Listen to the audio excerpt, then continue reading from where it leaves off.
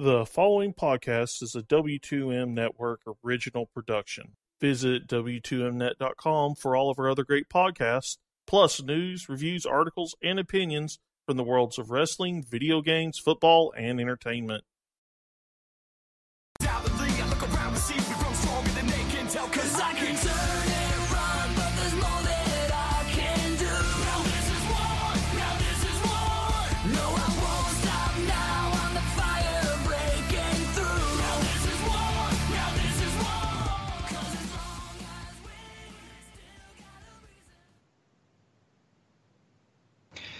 And we are live on the W2M Network once again. Ladies and gentlemen, my name is Harry Broadhurst. I am the voice that you have gotten used to hearing on these 205 Live reviews with Sean Garmer.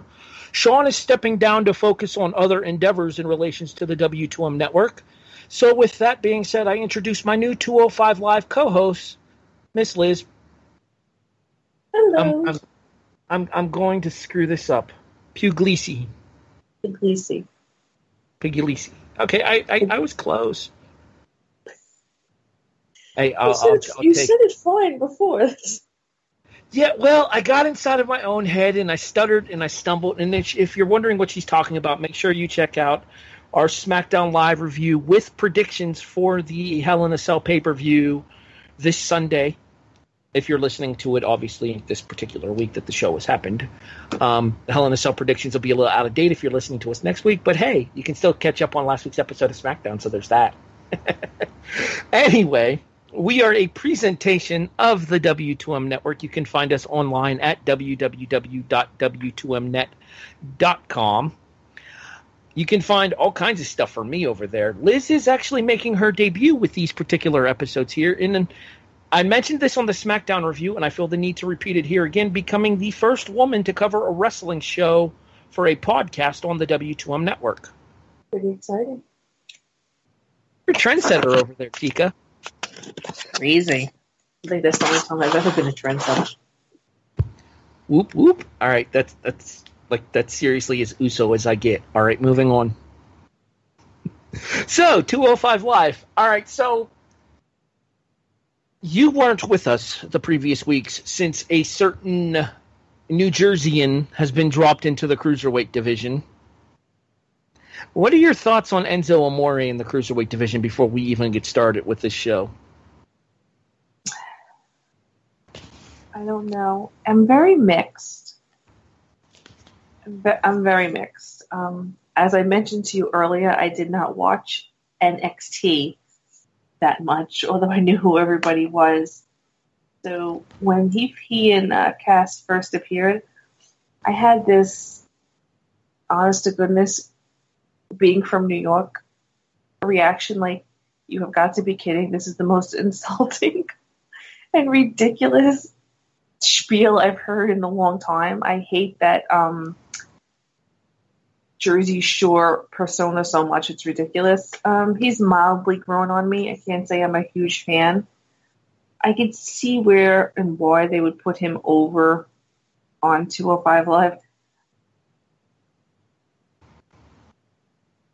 But I don't know. All right, I'm kind of iffy about it.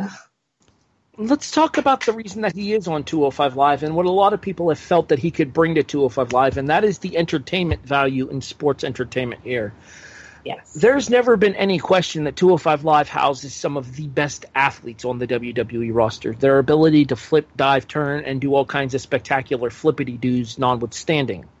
That being said, the entertainment aspect has always been something that a lot of people have questioned, whereas something that most people have never questioned in regards to Enzo is his ability to entertain.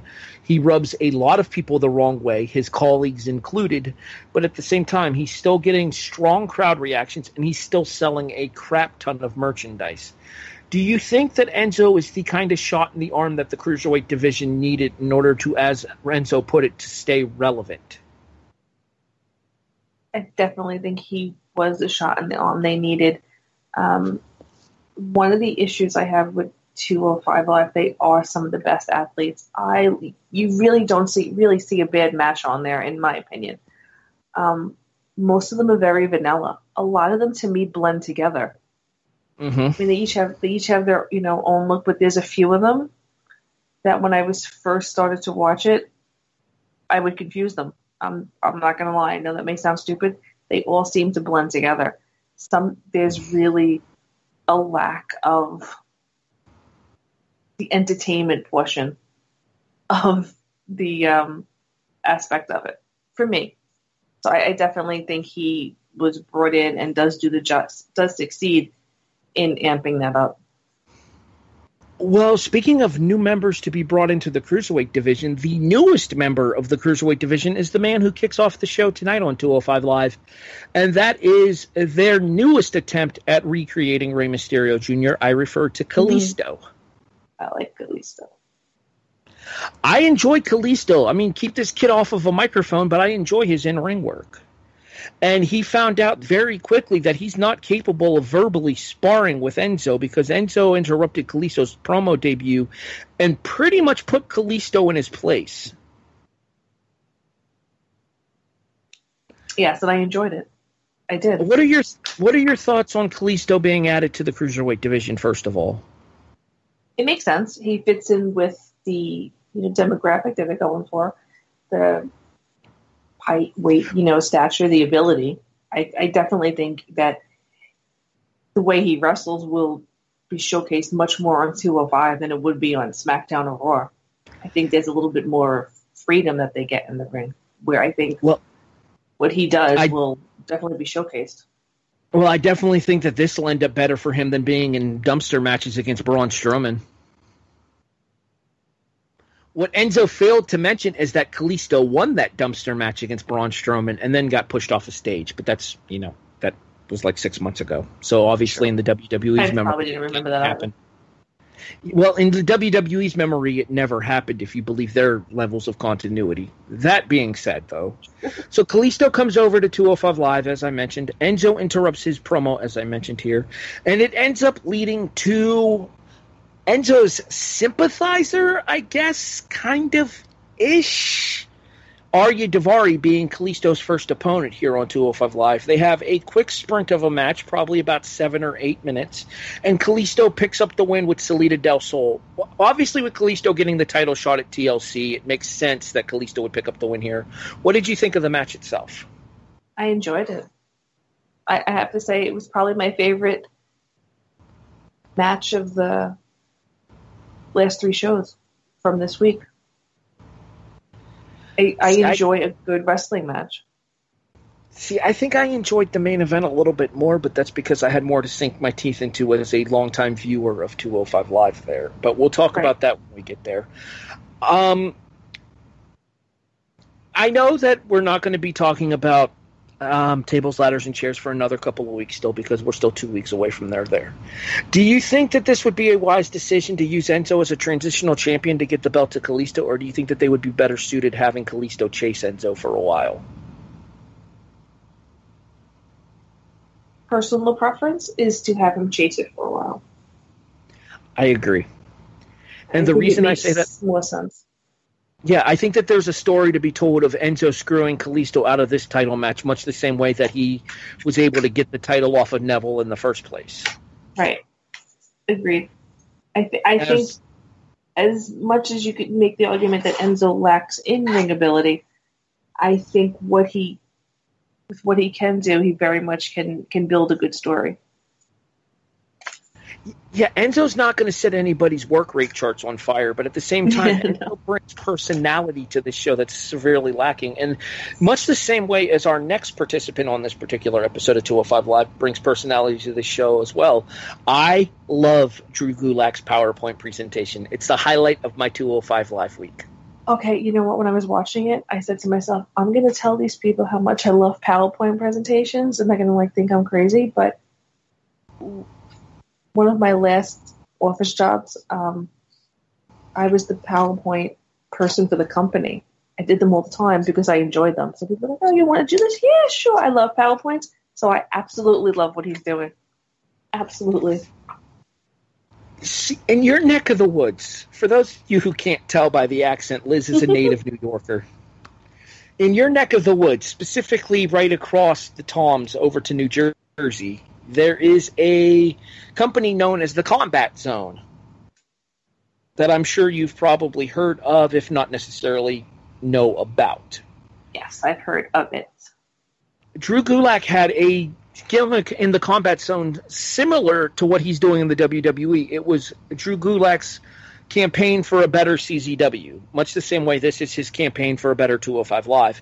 And much the same way that Gulak was such an obnoxious ass to the hardcore CZW fans, he's being the same way here with the spot-thirsty 205 Live fans, because in case you haven't noticed, most 205 Live fans don't respond to much unless it's one of those ooh and ahs kind of moves. And it makes sense that Gulak would be the guy on the inside of the division that would be speaking out against the evils of the flipping, the diving, the interrupting, as he was interrupted twice tonight, first by his opponent Mustafa Ali, and then by member of Titus Worldwide and former Cruiserweight champion Akira Tozawa. Yeah. So I like it. I think it works. It's different, really, but it also fits into, the culture outside of, wrestling. Everybody's about, change and betterment and this, that, and the other thing. So I think a lot of people will connect to it. I did, but I just like PowerPoint. So. Well, I think a lot of it has to do with the fact that he's like the anti-cruiserweight, if that makes sense. It does. Because whereas traditionally division's been all about high-flying action and flippity-doos and flippity-daws and oohs and ahs, Gulak is going to take you down to the mat, he's going to punish you, and he's going to tap you. Gulak is not about diving, although we did see him kind of give in to peer pressure and dive in a match against Cedric Alexander, which in my opinion is still the best match on 205 Live this year, the 2 out of 3 falls match that he had with Cedric Alexander. Mm-hmm. But Gulak is going to be that guy that stands out as one of those non-vanilla personalities in this division, because you just don't see so much of these guys getting anything to do. Like, I couldn't pick Tony Nese out of a lineup if he had a shirt on. No. That goes back to what I was saying earlier.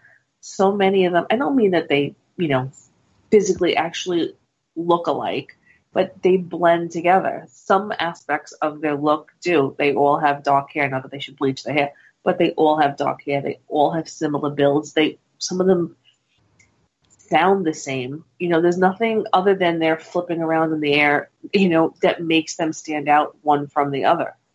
I think everybody on 205 is amazing in the ring. I don't think there's one person you could say that isn't good or isn't as good as some of the others. Except Enzo. Yes, except Enzo. Everything's except Enzo. But they just blend together. As mentioned, go ahead. I thought you were done. Okay. Go ahead. No, go ahead. It's fine.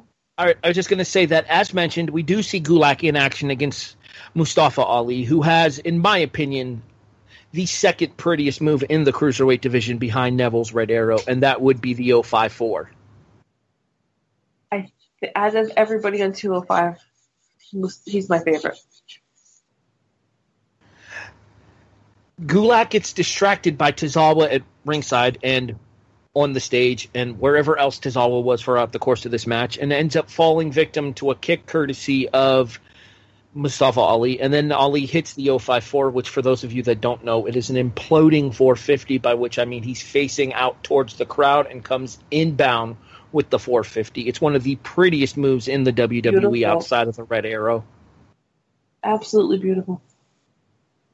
And the fact that he hits it with such precision is amazing, because frankly, somebody as uncoordinated as me wouldn't be able to get around once, let alone 1.5 times like that. I'm lucky I can walk a straight line on a good day. I'd be doing like backflop sentons off of the top if I were him. That would be my chunky butt up there. But in fairness, I ain't 205 pounds either, so there's that. But anyway, so Tozawa gets into Gulak's face after the match and does his repeated chant. I think Tozawa's time in the Cruiserweight division should come to an end, though. I don't think that there's a whole lot left for him once he finishes this feud with Gulak. And I think that he would be better served in the Raw Tag Team division with Apollo Crews as Titus Worldwide representing going after the tag team titles over on Raw, because one of the things that Raw is desperate for right now is tag teams. And I feel like Tozawa's done about all that he can do in the Cruiserweight division especially since they're seemingly shying away from giving any of the current cruiserweights a shot at Enzo in the cruiserweight title. I agree. I was actually surprised to see him come out tonight. And you know, I know it's part of the thing that's been going on, but it didn't, for me, it didn't add anything to it, but it didn't also didn't really take anything away from it. I could definitely see Akira on Raw or even SmackDown doing something different. Well, not to mention, I think that, in my opinion, outside of Neville, Akira Tozawa might be the best worker in the cruiserweight division as well, and he's somebody whose personality, that despite the fact that he speaks limited English, still translates even to the point of almost being like that stamina monster that he's portrayed as, and almost being a charisma monster as well, and the fact that he doesn't need to be able to speak the language of the English language in order to be able to connect with the fan base. I connect more with him than I do with Shinsuke. And you still, with that, the whole language barrier thing. Okay. No, it's a strong statement to make, but I could see where people would come from that way because of the fact that a lot of people think that Shinsuke's, ever since he's come up to SmackDown, Shinsuke's been pretty much an entrance and not a whole lot else, especially given what the context of his feud with Mahal. Whereas Akira Tozawa had a feud with Neville that a lot of people really enjoyed, and he's having the opportunity to interact with the non-cruiserweight division entities over on Raw because of his interaction with Titus Worldwide as well. Right. I can't say that I've ever seen a match of Akira's that I didn't enjoy. Agreed. Yeah, Akira can go. I mean, he got a really good match out of Brian Kendrick, which is something that we talked about earlier here when they had their street fight earlier in the year. And Sean says that that's still one of his favorite matches in 205 Live this year. That was a wonderful match. Shout out to our producer, Sean Garmer, as well. All right, moving on. Backstage promo from the aforementioned Brian Kendrick. Segue. As he talks about the fact that he now regrets not supporting Enzo because he knows what it's like to be Enzo.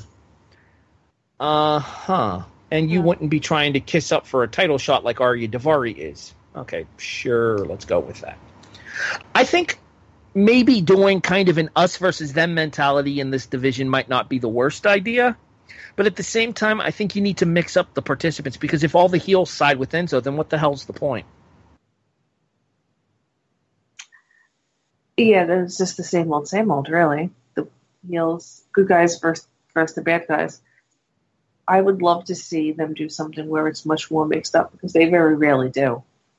I would love to see something that is almost, for lack of a better term, true life. Sometimes we relate to the villain. We're fed up with something, and you take their side in this one thing and makes you see things differently. I would love to see something like that. I am going to use words that I've never thought I'd use in the same sentence here. There are certain aspects with which I agree with Vince Russo. Professional wrestling needs to have shades of gray characters. There needs to be people that can identify. There needs to be people that can identify with either side. There needs to be people that, despite the fact that most people may feel like they're doing the wrong thing, they still feel justified in their actions. The anti-hero or the anti-villain in professional wrestling works. Look at the case of arguably the biggest anti-hero of all time in Steve Austin. Something like that would never happen in modern-day WWE. No, never.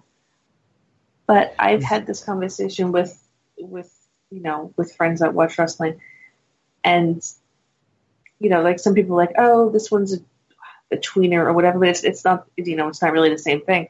They definitely need something where with the shades of gray. Absolutely. For me, it makes you want us to suspend belief, and you want us to believe that this is all real in real life. And I think that's exactly what would do it.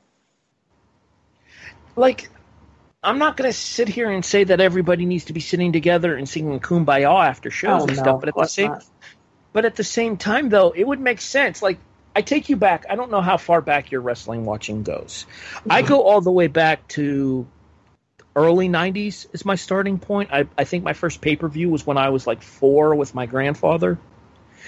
I go back to the NWA era with Sting and Lex Luger, and the fact that Luger was a dastardly villain back in the mid-90s, but him and Sting were still cool, and Sting was the white meat babyface. Yes, exactly. I feel like you can have relationships like that work in professional wrestling, and I feel like you can have people that are siding with Enzo that are on both the heel and the face side of the spectrum here.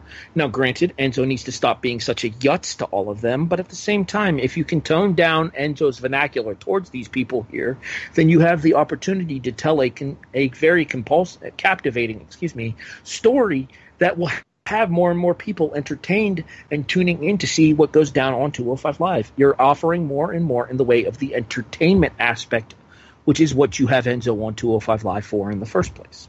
Because that's what it was sorely missing. Absolutely.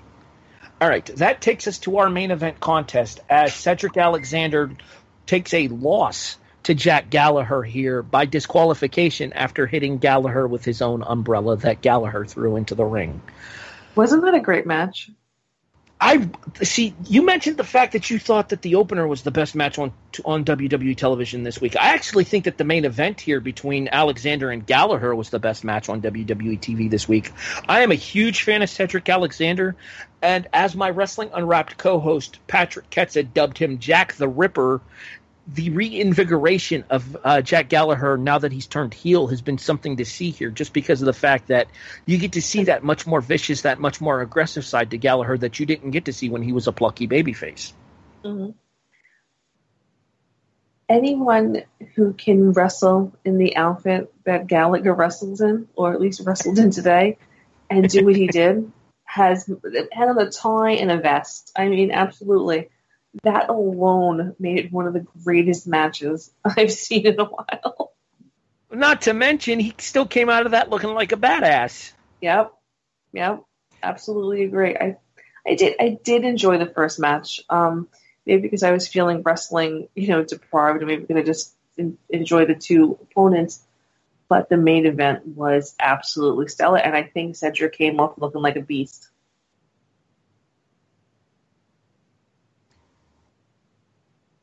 My big takeaway from this here is that obviously we're not done here. And I think that's the important thing to look at, because I think if you give these guys a chance to build up to a stipulation match and then give them the opportunity to have 15 to 20 minutes to blow off said stipulation, these guys could put on match of the year type stuff against each other. Absolutely. Cedric Alexander may be the most underrated cruiserweight in the division right now. And Gallagher, as I mentioned, seems reinvigorated by the heel turn. And the fact of the matter is most of his ring work has always been crisp anyways. Right. And he was a little bit too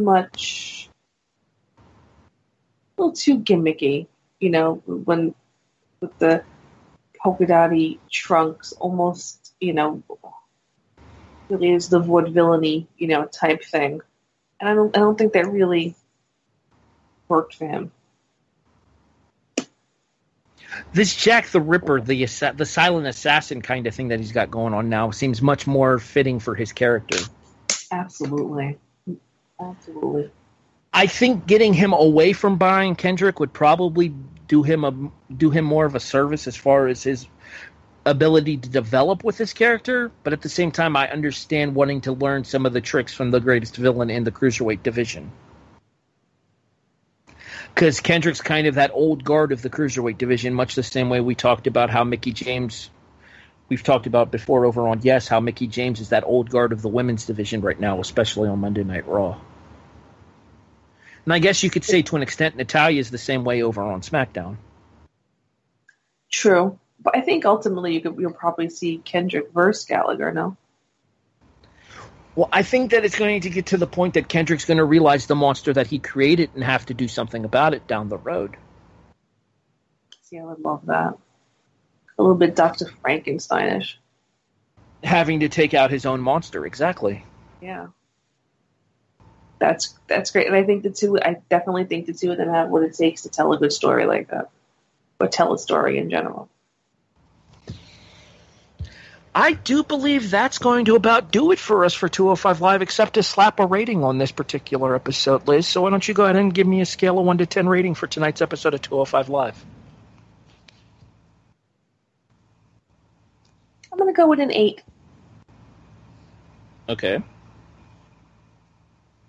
Why? I think because out of the 3 shows, I really did enjoy all the matches. I mean, I really did enjoy the first one. I did enjoy the main event. I'm not that a huge fan of Enzo, but he does make it entertaining. He does bring it to life a bit. But it was the best of the 3 shows this week. Hands down. I have a hard time disagreeing with you on that. I'm going to go a little bit lower than you did. I'm going to give this the same rating you gave SmackDown. I'm giving 205 Live a 7. But at the same time, considering the fact that I did Raw and SmackDown this week here on the W2M Network, as well as doing 205 Live now, this is the highest rating I've given to any of the 3 shows this week on the W2M Network. Because of the fact, week too, I want to be a little nice. Well, because of the fact too, for me, in regards to 205 Live tonight, the focus was by and large in the ring, which I always appreciate, especially coming off of a rather lackluster go-home episode of SmackDown. The stories that they're telling on 205 Live make sense from both a in-ring standpoint as well as from a personality standpoint. You have Gulak trying to make 205 Live better. You have Tozawa still wanting to do Tozawa things. You have Enzo and Kalisto at opposite ends of the sports entertainment spectrum and going at each other because of it. You have Cedric Alexander who's trying to make his own name, and you have Jack Gallagher who's sick of everybody treating him as a laughingstock, as Kendrick put it. Right. So you have all these different people now who are starting to develop these personalities here, and I think that's one of the biggest noticeable differences in 205 Live is the fact that they're actually attempting to tell stories with 205 Live now, and I greatly appreciate it. One of the reasons I was very generous with my score is also because out of the 3 shows, 205 is like makes me think, ooh, I have to see what happens next week. Whereas with the other 2, I feel like I pretty much know what's going to happen next week. I could skip watching and still sit here and talk to you about them. Whereas 205, it's like, oh, I really got to, I feel like I want to watch it next week. Yeah, there was definitely okay, I'm interested to see what happens next vibe to this show. Yep. And we'll find out what happens live next week together here on the 205 Live review. Welcome to W2M, Liz. Thank you, Harry. As mentioned, this is the W2M Network. You can find us online at www.w2mnet.com. In addition, you can find our 205 Live reviews here over at 411mania.com. I filled in for Gary on the Raw review, so myself and Paul Leeser did Raw for 205 for W2M this week. I just called W2M 205 again, just the same way I did at the end of the SmackDown review. Smooth, Harry. Slow down. Take a breath. All right. Me and Paul Leeser handle the Raw details for this week for the W2M. Liz joins me now as my permanent co-host going forward for SmackDown and 205 Live. I will be back here on the W2M Network tomorrow night for the kickoff with my co-hosts Stephen and Brandon Biskabing, and then Thursday, Paul and I will be recording the NXT review here for the W2M Network. So make sure you stay tuned to W2M Network and W2Mnet.com. Make sure you check us out on all of your favorite podcast providers, Apple, iTunes, Spotify, iHeartRadio. You can find us on YouTube as well if you search W2M Network, and so many other places. Again, thanks for joining me, Liz. Thanks for listening, everybody. For the newest member of the Wrestling to the Max Network, Liz Pugliese, I'm Harry Broadhurst. Thank you for listening to the 205 Live review here on the W2M Network. Have a great week, everybody. We'll talk to you next week.